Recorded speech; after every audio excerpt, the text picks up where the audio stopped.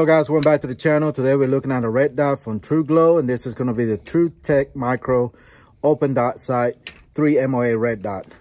Have it mounted on the Smith & Wesson MM2.0, and we're going to take a few shots with it, see how well it picks up. Some of the features are going to be, let's see, 3 MOA red dot, 23mm, 17mm multi-coated objective lens. It's got a digital push button brightness control, 10 brightness, compatible with any optic-ready pistol, common lug and bolt pattern for maximum compatibility, wide field of view, CNC machined from aircraft aluminum. It's got unlimited relief and auto shut-off features, preserve battery to 4 hours. Water resistant, shock resistant, fog resistant, Picatinny rail mount included. Owner's manual, and comes with a battery included, which is CR2032. All right, so typically, I'm not very good with red dots, but we'll see how well I do with this one. We'll take a few shots with it and see how well it picks up, and see if we are sighted in as well. So stay tuned. All right, guys, let's take a few shots with the micro red dot from Truglo. We're about 10 yards from steel target, so here we go.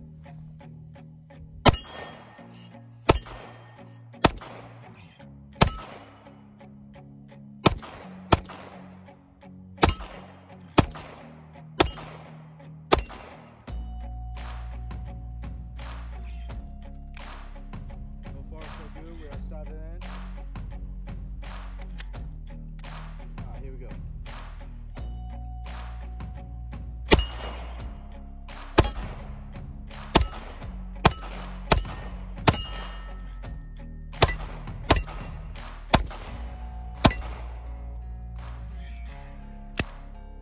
So far, so good. Let's take a few more shots.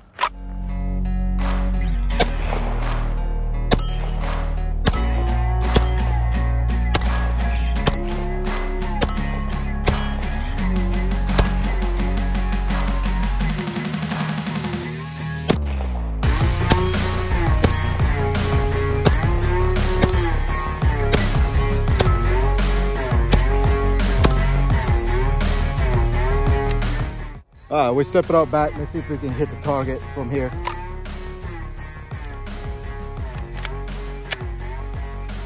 There you go.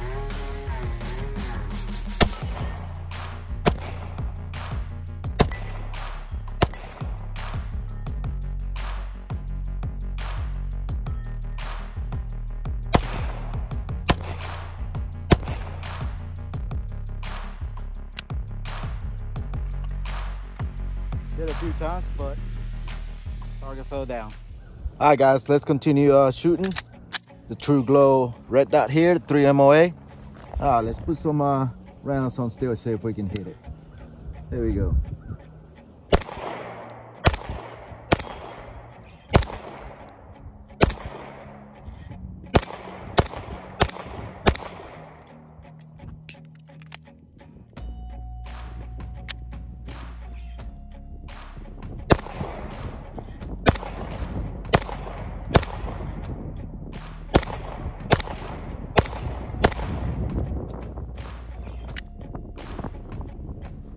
Not bad. Let's step on the vehicle, give my final opinion, what I think about it, so stay tuned.